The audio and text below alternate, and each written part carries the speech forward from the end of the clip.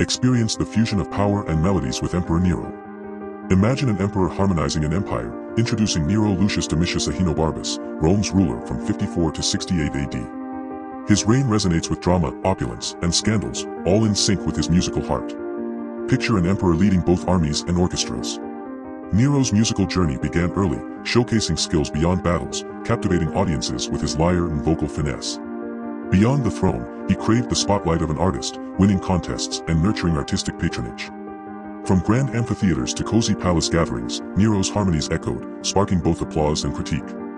Amid controversies, his music sparked criticism, even as his melodies shaped Rome's identity. As an enigmatic emperor whose music still echoes, he orchestrated an empire like no other.